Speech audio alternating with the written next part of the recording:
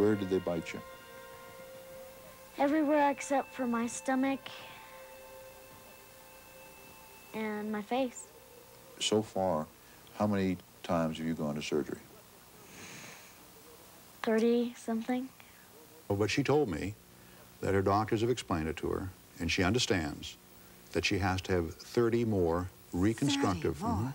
And that they will be finished with her about the time she reaches her mother's age, which is 34. She's got 24 years more of surgery.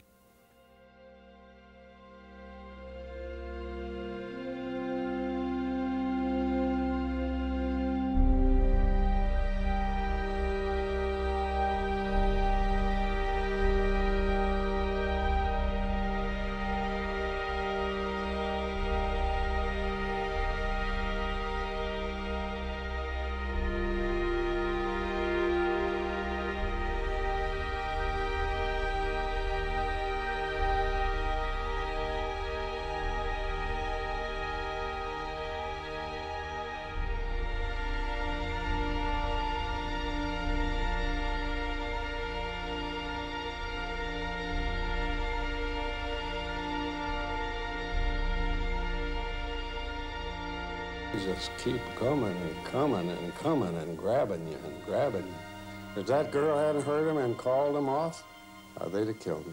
I was terrified, and I tell you, I really thought the dog was going to kill me.